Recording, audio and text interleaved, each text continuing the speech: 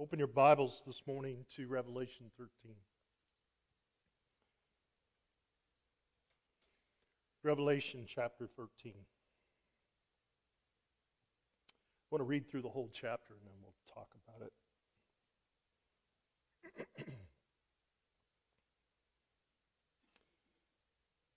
Then I stood on the sand of the sea, and I saw a beast rising up out of the sea, having 7 heads and 10 horns, and on his horns 10 crowns, and on his heads a blasphemous name.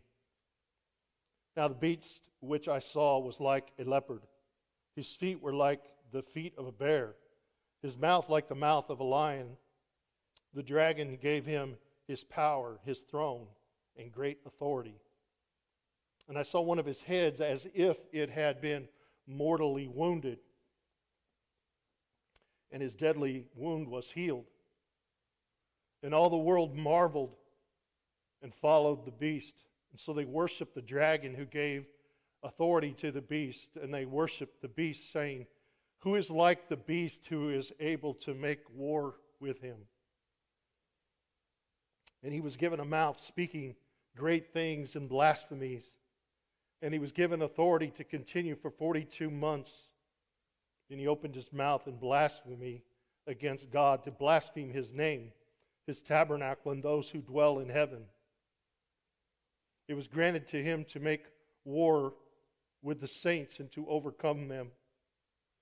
And authority was given him over every tribe, tongue, and nation. All who dwell on the earth will worship him, whose names have not been written in the book of life of the Lamb slain from the foundation of the world. If anyone has an ear, let him hear. He who leads into captivity shall go into captivity. He who kills with a sword must be killed with a sword. Here is the patience and the faith of the saints. Verse 11, then I saw another beast coming up out of the earth, and he had 2 horns like a lamb, and he spoke like a dragon.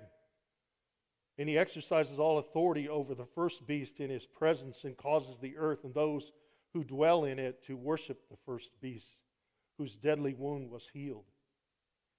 He performs great signs, so that he even makes fire come down from heaven on the earth in the sight of men. And he deceives those who dwell on the earth by those signs which he was granted to do in the sight of the beast, telling those who dwell on the earth to make an image to the beast who was wounded by the sword and lived. He was granted power to give breath to the image of the beast, that the image of the beast should both speak and cause as many as would not worship the image of the beast to be killed. He caused all, both small and great, rich and poor, free and slave, to receive a mark on the right hand and on their foreheads, and that no one may buy or sell except one who has the mark or the name of the beast or the number of his name. Here's wisdom. Let him who has understanding calculate the number of the beast, for it is the number of a man. His number is 666.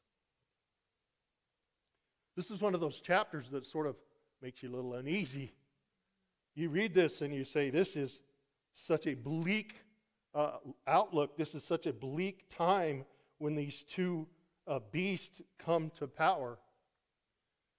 And the good news is, I think, for believers, for those that have trusted in Christ, is that I believe we're going to be raptured out before this actually happens. But there are going to be believers on the earth during that time, people that come to faith during those days. And it will seem very bleak. Now imagine if you're a first century church, you're one of those 7 churches that John originally wrote this letter to. And they get to this section and they read all of this, and for a moment they would think, well, how is this encouraging? Why is John depressing us like this, talking about these beasts that are going to have their way on the earth? But it all is taken in context. We saw in chapter 12 that this dragon that we know is the devil, Satan, his power is given power, and And in every case, in this dragon, these two beasts, this authority was given to them. Power was granted to them, it says several times. That this is God's plan working out. This isn't the devil having free reign. This isn't the beast getting to do whatever they see fit. But God allowing these things to happen for His glory and for His purpose. That God's plan is working out. We said several times, and we've heard many other people say it, that things seem like they're falling apart, but in reality they're falling into place. You go back to 1957 and you could see a quote by the Secretary General of NATO. This was a time, and really in every age and every culture, and we find ourselves looking for this leadership, desiring this leader that will finally come and make things right. Every election time we go, maybe this is the year, maybe this is, and we hear all the promises that things are going to get better, and it never changes, does it? And then we get to see all the promises broken. We get to see the real person. We get to see the people behind that person, the agenda. And what we really never see is the ultimate power behind many of these powers. And this is kind of what we're being shown here. We're kind of being shown the power behind these nations, these great kingdoms of the world. What was the real power behind these kingdoms?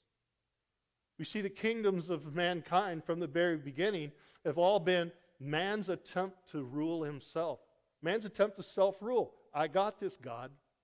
I got this. And every way, whether it's self-rule or whether it's self-rule as a group of men, as a culture, electing a leader, they always fail. Because sin always enters in. Corruption always finds its way in. The Secretary General of NATO in 1957 says, we do not want another committee. We don't want that because we have too many already. What we want is a man of sufficient stature to hold the alliances of all people and to lift us out of the economic morass into which we are sinking. Send us such a man, be he God or devil, we will receive him. Well, that's kind of telling, isn't it? That's saying it like it is. That we just want someone to lead us. We want to follow someone. And if you don't know the Lord and you don't know the kingdom of heaven and have a citizenship in heaven, then you just got this desire and you don't know what that desire is for. And it just wants somebody to lead us. And we don't care who you are. And this is the hunger that we see building up in our society today. This is the same thing they felt in those days of those 7 churches in the first century. They were suffering over Roman rule. They were suffering in persecution in many ways. They were having a difficult time and trying to live a Christian life. Always being called to compromise. Always paying a price for the Christianity and just longing for some kingdom, some rule. And they were always just looking for Christ to come and make things right. This first beast, as John begins to talk about this first beast, he immediately begins to make a connection to the book of Daniel. In Daniel chapter 7, and you can read the whole chapter later and really understand it, but I just pull a couple verses that are pertinent particularly to this passage. In Daniel chapter 7, Daniel is speaking of the 4 beasts. And these 4 beasts are the great kingdoms of the world. 4 examples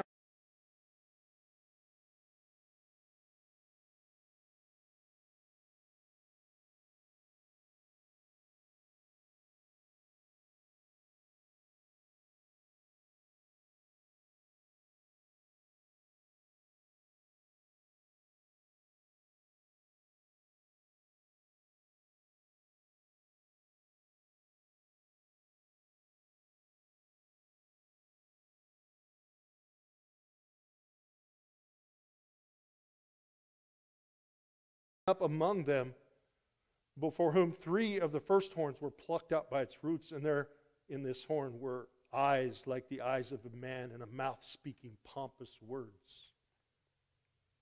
And so Daniel speaks of this fourth kingdom that is coming, this terrible kingdom, and it was vicious and ruthless, and then out of this kingdom would arise another king, another ruler that would speak pompous words. And you see that this makes this connection to this beast, and we see that in several places.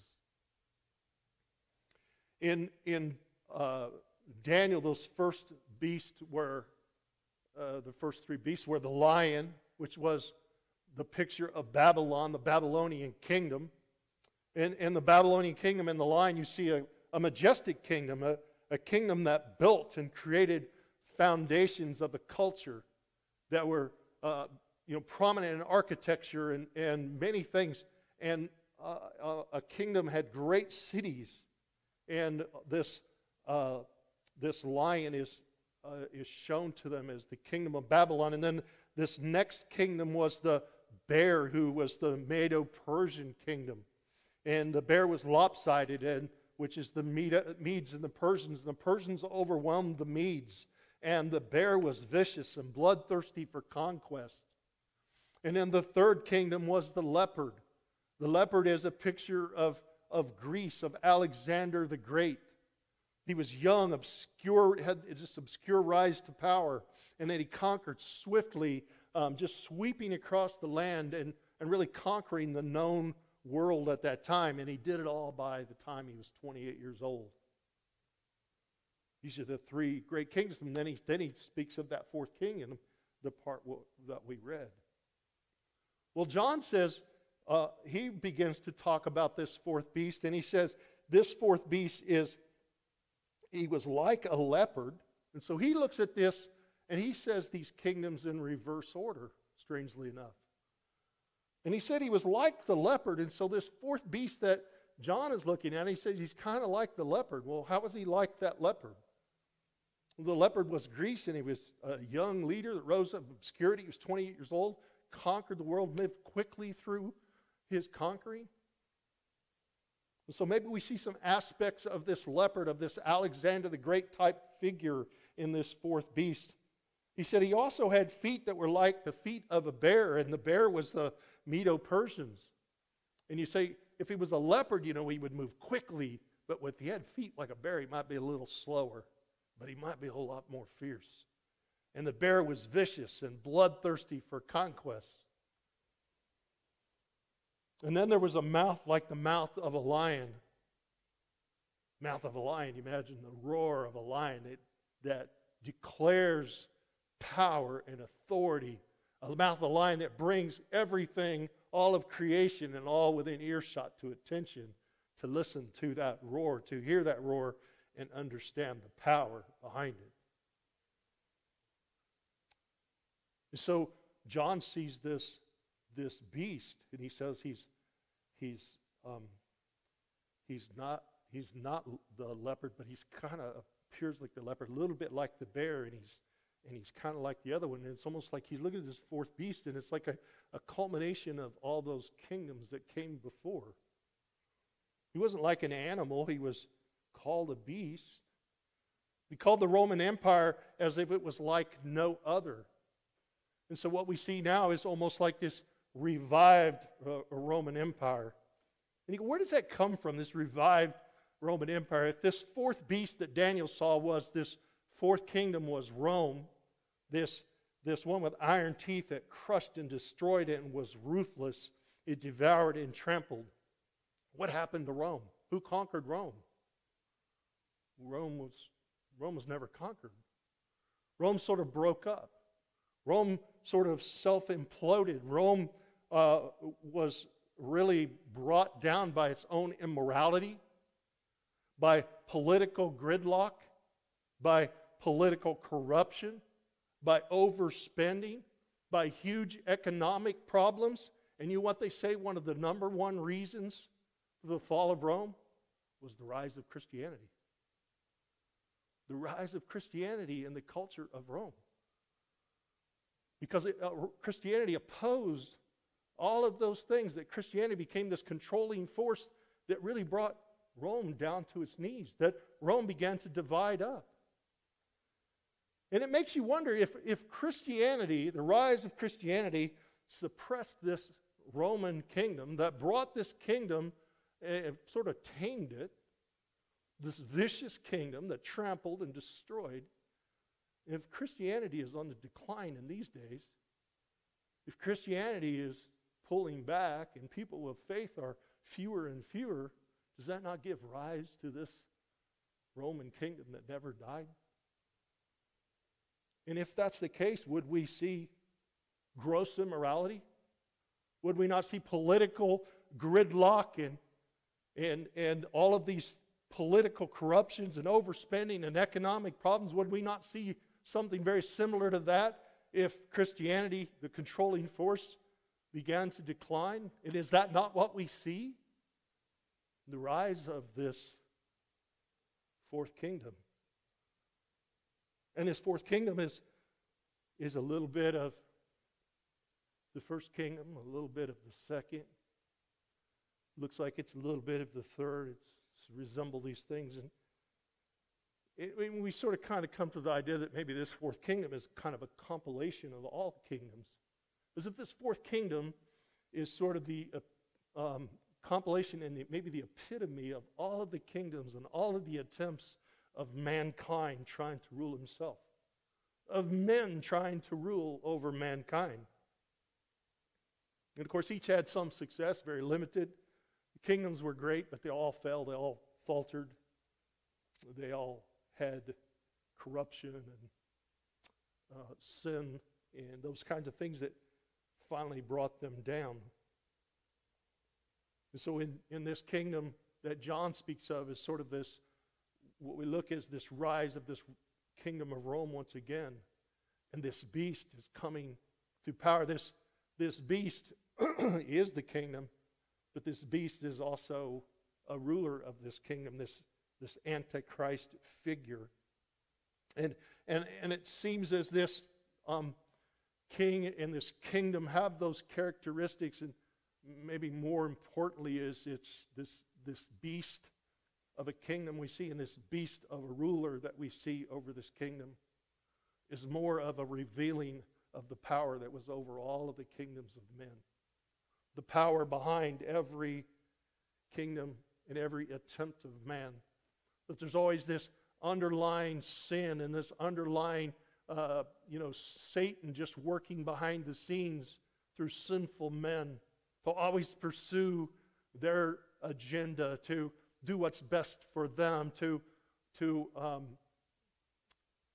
bring about even corruption, to bring about really to break apart the things that might be successful because men put their fingers into the till. Men put their fingers into the power. Men desire power. They desire all of those things.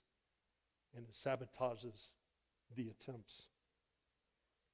So we see this kingdom rise, and he looks very much like the dragon. The dragon being the devil we saw in chapter 12, Satan.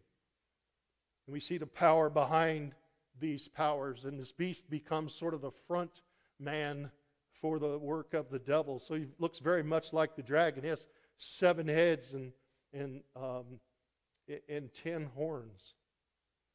And these 7 heads, if you look forward to Revelation 17:9, it says these 7 heads are actually 7 mountains. And many people see these 7 mountains as the 7 hills, or they see these 7 hills of Rome, and they make this connection to the Roman Catholic Church through these 7 hills. But there's every indication that these hills are more of subsequent sort of high places, authorities.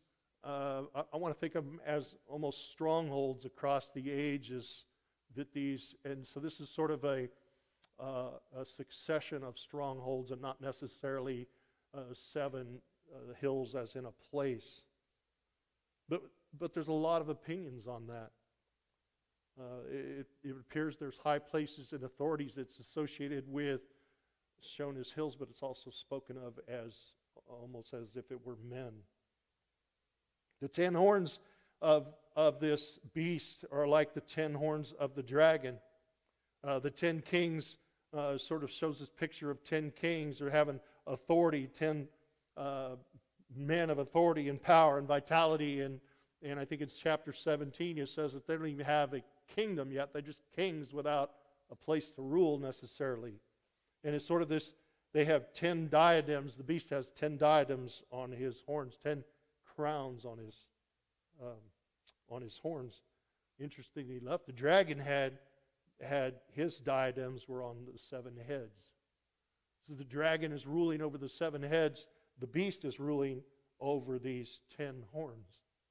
And it's an interesting concept, interesting thought. He has this blasphemous name that is prominent, and many would look to in that culture, this sort of that prophetic word towards those 7 churches in the first century would look to that and say, well, who has this blasphemous name? Who are these examples? And so across the ages, we could always sort of pick people out that said these were Antichrist types. And so Domitian was one. He was the emperor of Rome, and Domitian, he wanted to be called Lord and God. And so when you address Domitian, you would say, oh, our Lord and our God.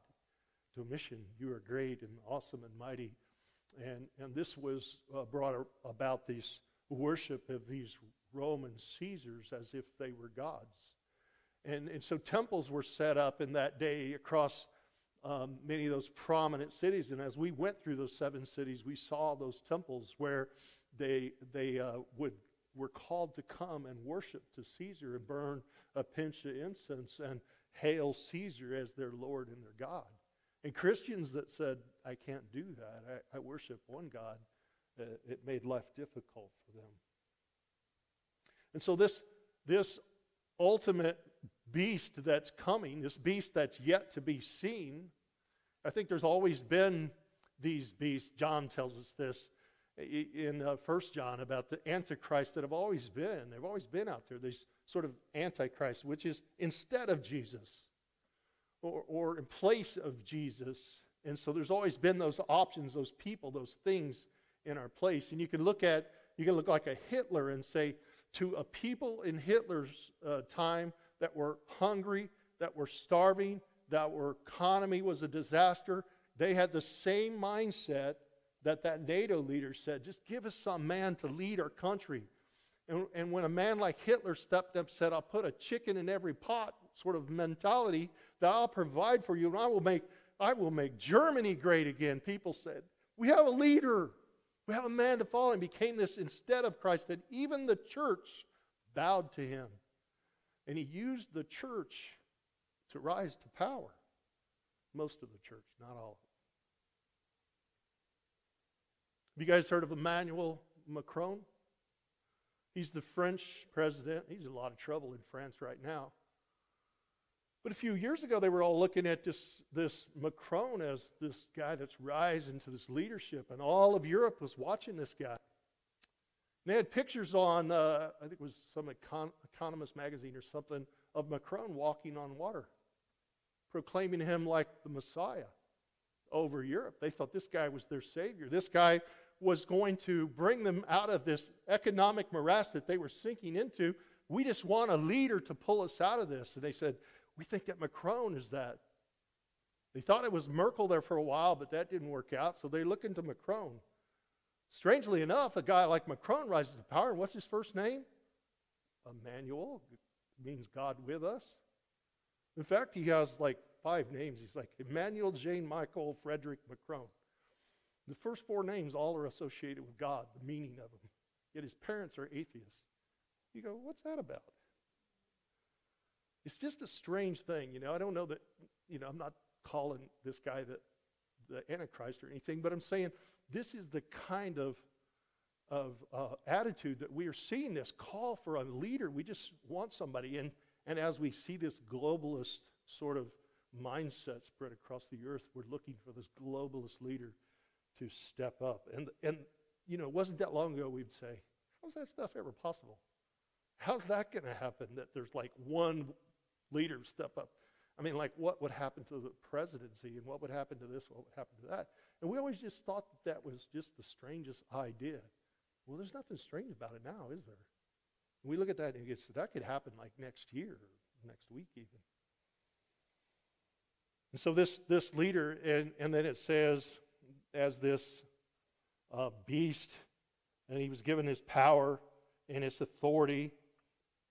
And then John says, I saw one of his heads in verse 3, one of his heads as if it had been mortally wounded. And so one of these heads, one of these 7 heads would be mortally wounded. So obviously we're not talking about a 7-headed person. We're talking about 7 heads or 7 prominent personalities or kings within this sort of this ruling body. But one is going to stand out amongst the others, and this one would be mortally wounded, and his deadly wound would be healed. And so you sort of see this counterfeit this counterfeit resurrection.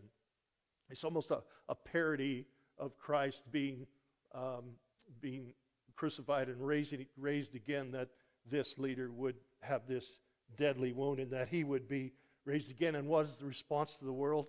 They're going to marvel at this. Did you hear? Did you see that this man, he was killed and he was raised up again, and it was amazing. And everybody's going to celebrate this and think this is so cool, and they're going to marvel, and then they're going to follow him.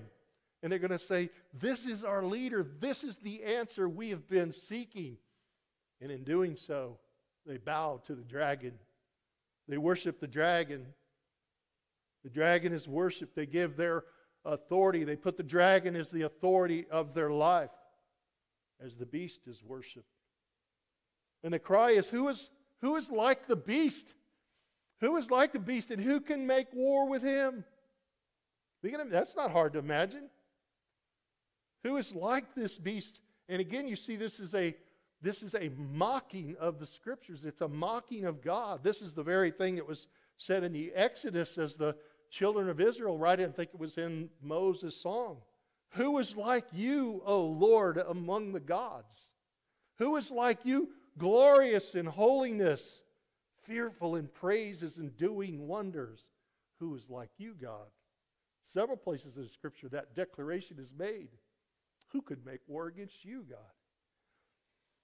And so this declaration is made about the beast as if he were God, as if he is the ultimate, and that no one could ever make war with him. You just got to wait a few more chapters, and they'll find out the truth. He's given a mouth and authority to speak for 42 months. And again, we see this 3.5 year. So this fits in this 7-year, 70th week of Daniel we spoke of. This 7-year tribulation, which the second half will be a great tribulation, a time of Jacob's trouble like there has never, ever been before. And he's going to speak great things. Daniel says, as we read earlier, he's going to speak pompous words. Pompous words are boastful words.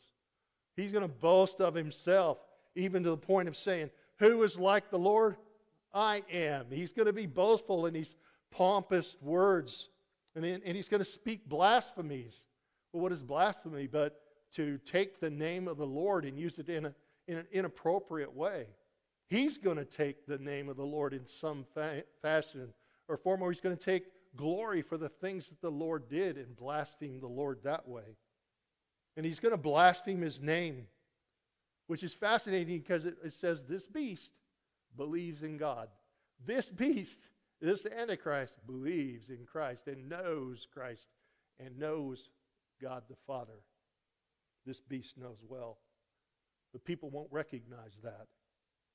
He's going to blaspheme a God that he's already convinced so many in the world that does not exist, or they at least want to believe that. And so he's going to blaspheme his name. He's going to blaspheme his tabernacle. And you go, well, when John wrote this, there was no tabernacle, there was no temple. In John's day, the temple had been destroyed in 70 AD, and so he wrote this in 96 AD. And we know there will be a rebuilt temple in this 70th week.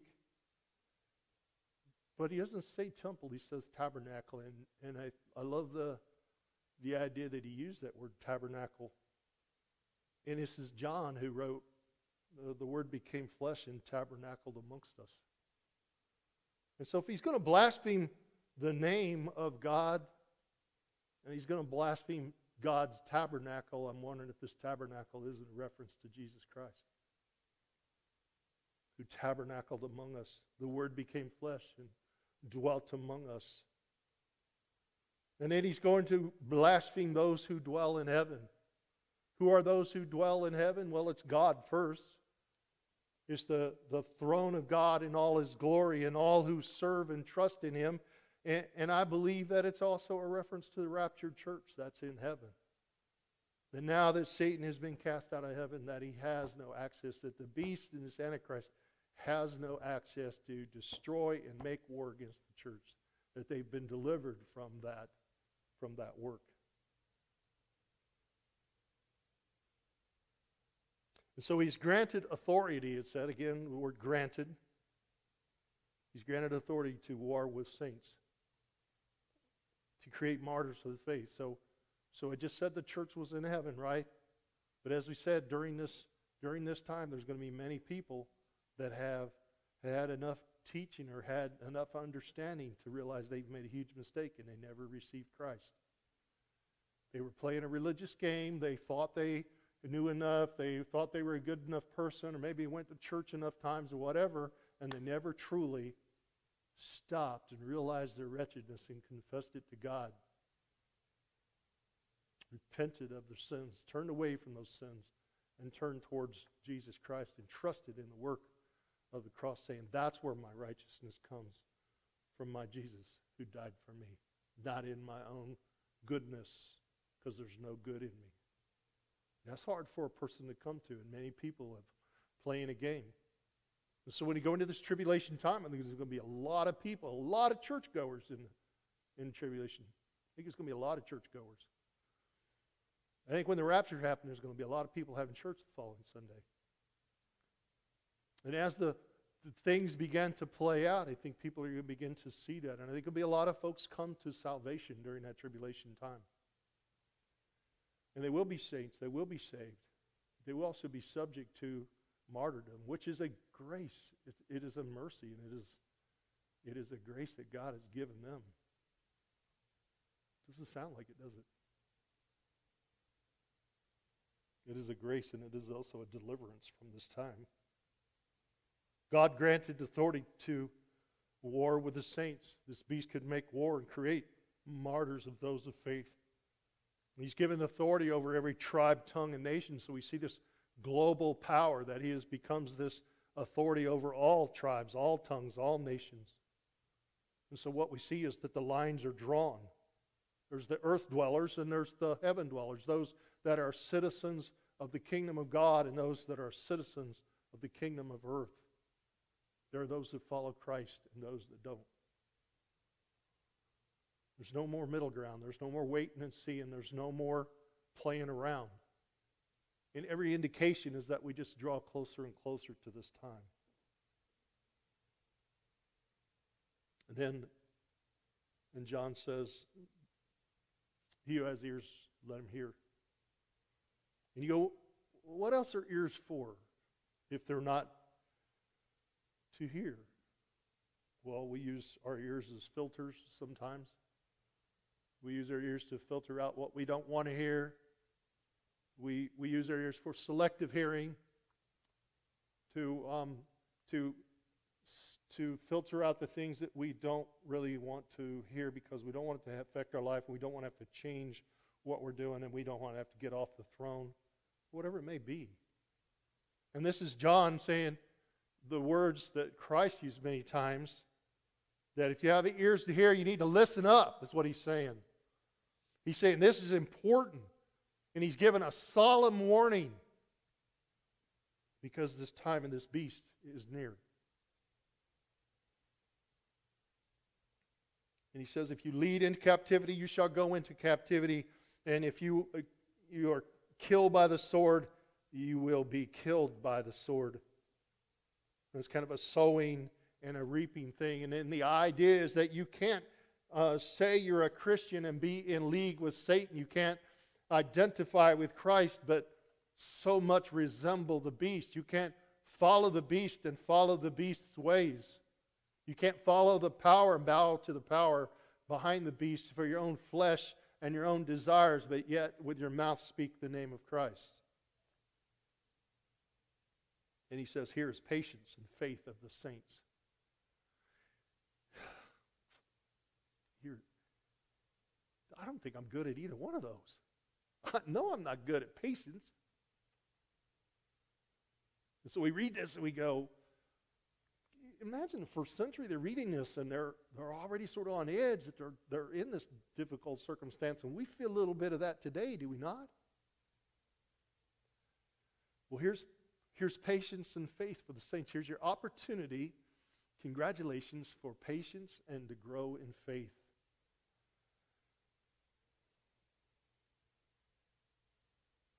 He says, the little children, this is what John said in 1 John, I referred to a minute ago. Little children, it is the last hour. And as you have heard that the Antichrist is coming, even now many Antichrists have come. By which we know that it is the last hour. We know it's the last hour because we see Antichrist. We see these instead of Christ. We see them all over our culture and we go, yes, if John said it was the last hour, it's the last minute of the last hour, right? And they went out from us, but they were not of us. For if they had been of us, they would have continued with us. But they went out that they might be made manifest that none of them were of us. Well, they went out, it sounds like they went out from the church, from the body of believers, that these antichrists were among them. It was in their circle of influence, and they showed themselves by going out, and that made manifest that they were never part of us. And so these, instead of Christ, these antichrist figures are right in the midst of the church. Here is patience and here is faith of the saints. That when you see that the sword being used, that you aren't to kill with a sword. To pick up the sword is to die by the sword. To lead others into captivity, to say, well, it won't hurt if we just do a little bit because we want to eat, right? We want to have a comfortable life, right? God wants us to be happy, right? So if we compromise with the beast, it's not going to be a big deal, right? Because we've been pounded in our heads, right? In modern Christianity, it's pounded in our head that God just loves you and just wants to make you so happy and he just wants you to be comfortable. And that's not what the Bible says. When you take Christ, there's going to be a price. And it's the price of your life. That you pick up your cross. And you die to yourself every day. And if the Lord leads you into that place where you're going to die for him, what greater glory could there be? This takes faith and patience, does it not? Because in our mind, in our flesh wants to survive. We feel threatened. We want to flee. We want to fight.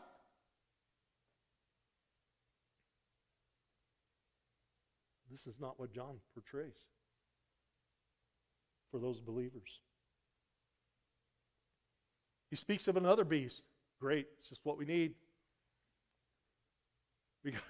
We got a beast. We just need one more beast. How many stinking beasts have we got here?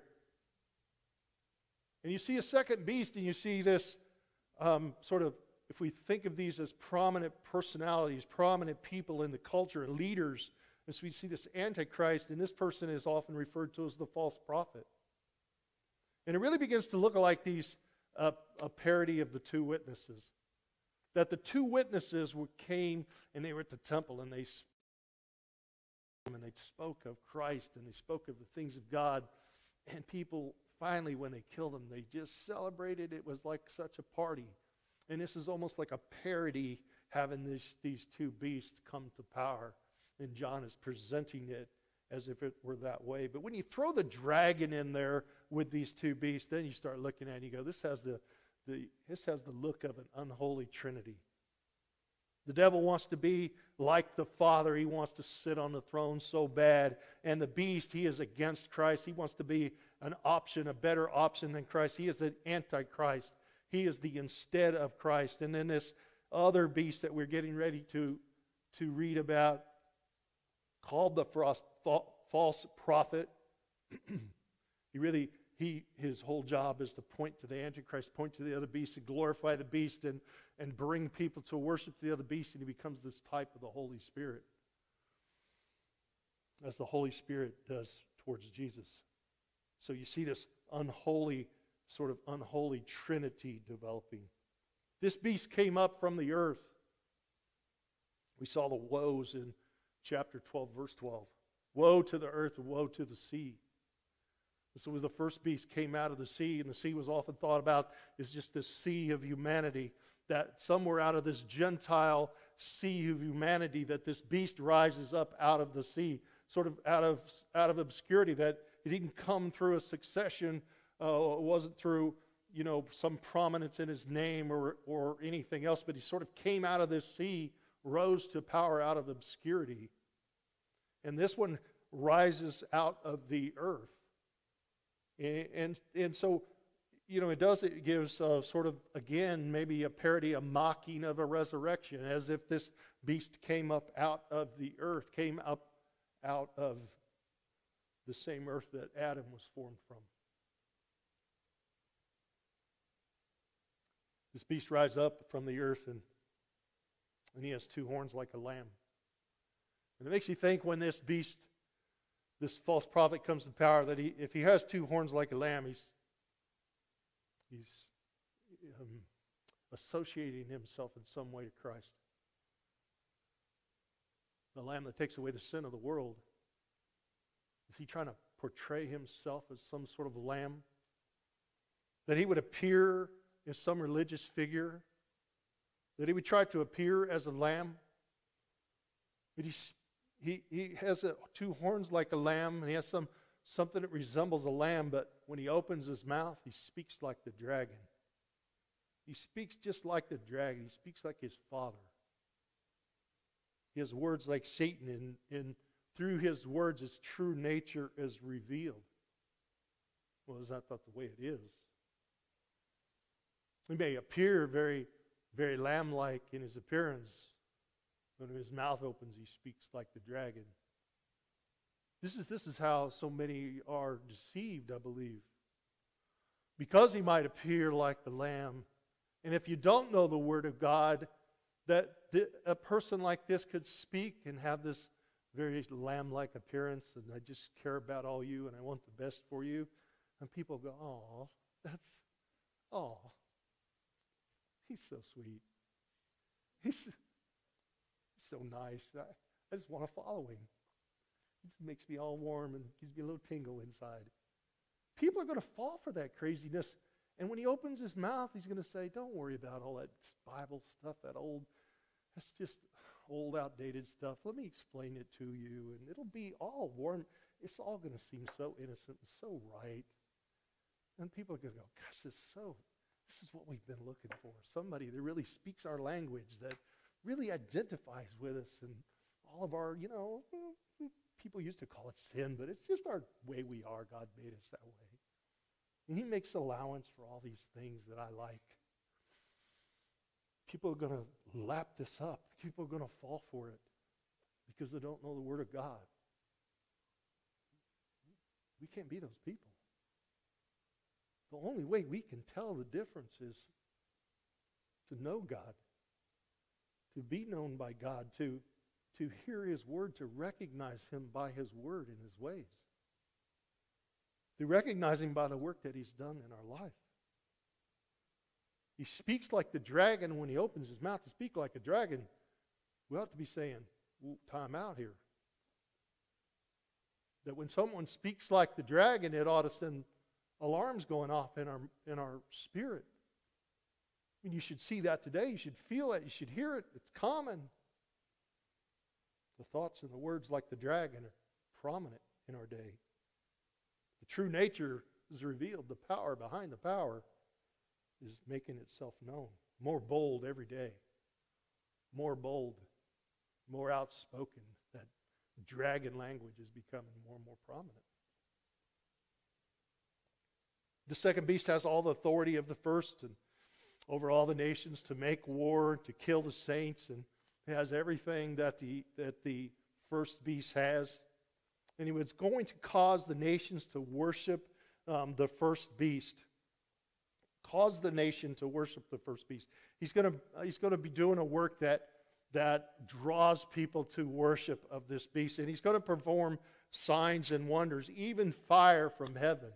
So if the whole warm, squishy, gee, he just really loves me, cares about me thing fails a little bit, then you just call down fire from heaven and people go, wow, that is cool.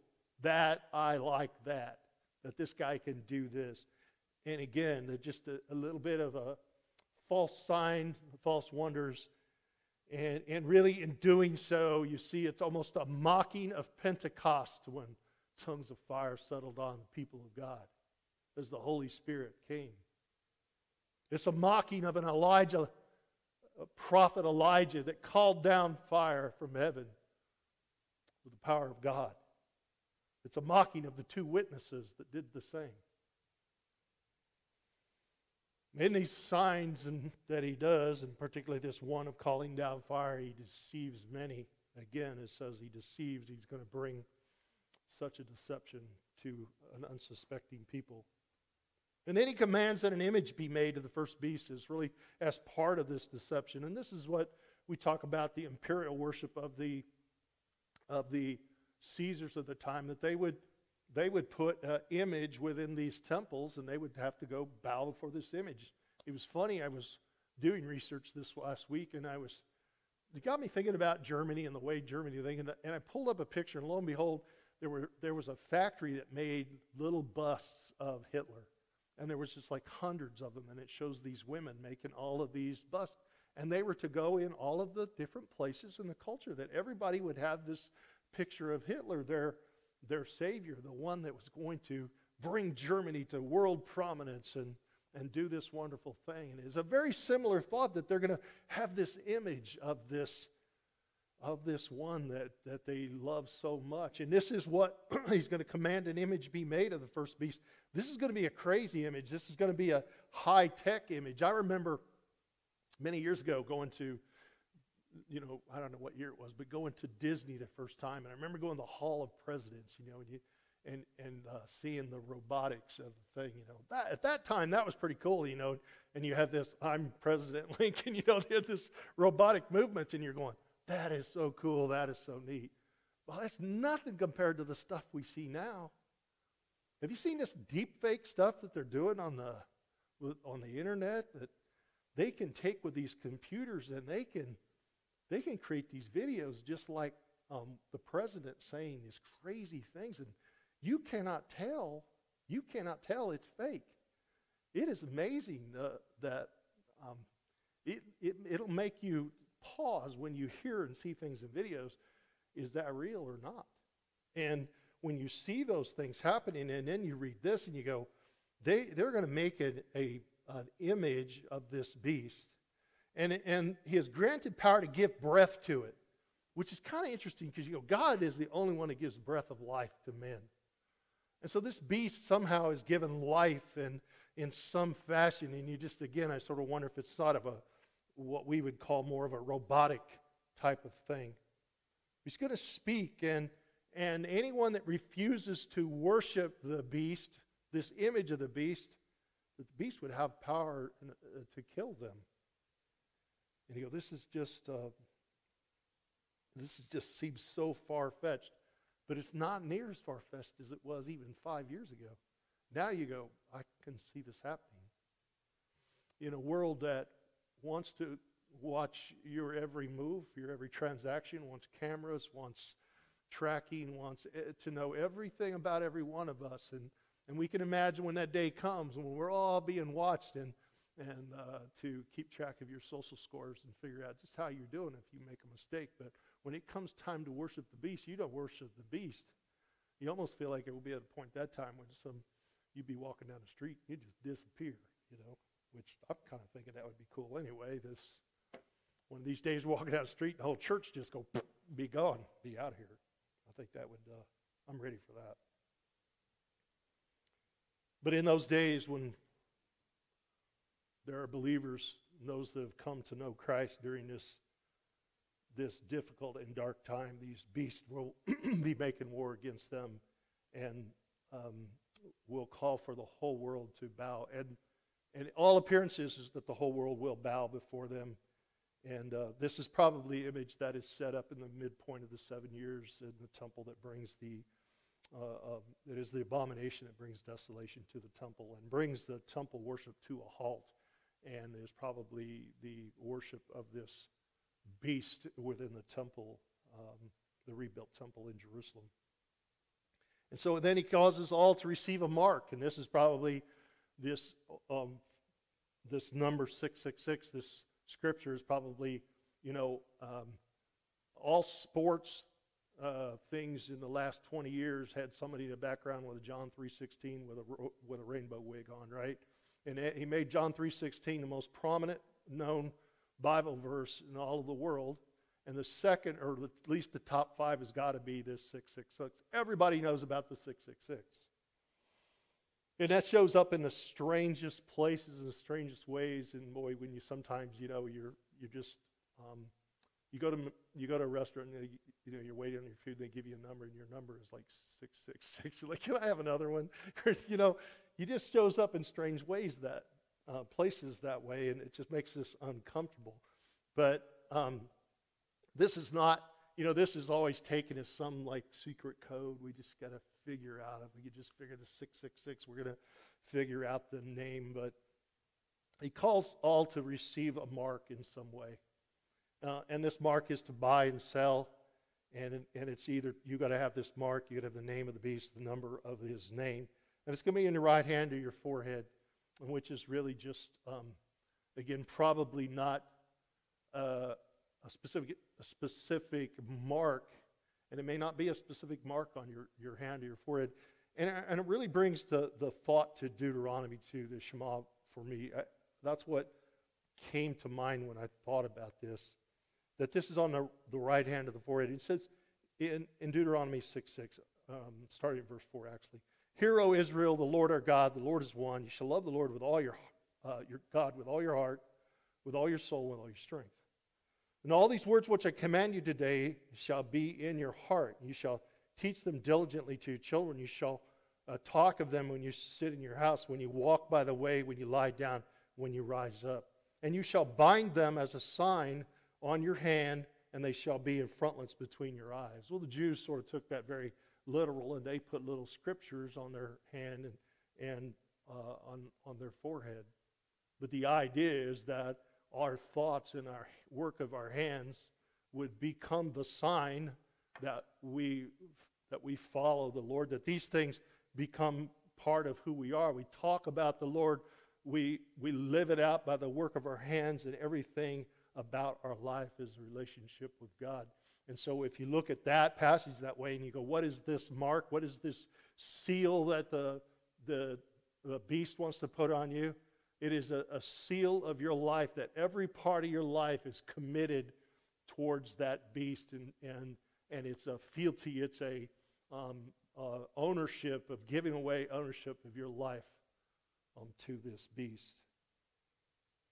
And this mark that is very similar to the marking of the 144,000 that we've seen before and we'll see again next week. And so again, we see that the lines are drawn. We see that this 666 becomes this sort of this trinity of the imperfect. If 7 is a number of completion and perfection, and we see 7s throughout the scripture, but we also see 7s throughout our creation. There's 7s all around us.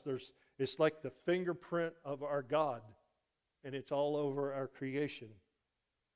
And so this 666 is like this, is a number of man. It's short of any perfection, and it sort of becomes this trinity of the imperfect, never attaining completion, and the completion only available through the Lord our God. Many see this 666 as a reference to Nero, through sort of the Hebrew numbers have numerical assignments to them, and so you can do some really funny things with that. And so That's been done to every president, every prominent figure in our culture for the last 50 years, I think, that we keep trying to name the Antichrist. I remember Ronald Wilson Reagan has 6 letters in each of his 3 names. Obviously 666, that's the Antichrist, you know. That was one of them that I remember. But you guys probably all remember many others. There have been a lot of them. And so I don't think this is some secret code to figure this out, but it is pointing to this idea of being sealed towards this beast in this way. Let me wrap up with this verse. I know I've run long. This is from Luke 21. But take heed for yourselves, lest your hearts be weighed down with carousing, drunkenness, and cares of life, that this day would come on you unexpectedly. For it will come as a snare on all those who dwell on the face of the earth. Watch therefore and pray always that you may be counted worthy to escape all these things that will come to pass, and to stand before the Son of Man. Father, thank you, Lord,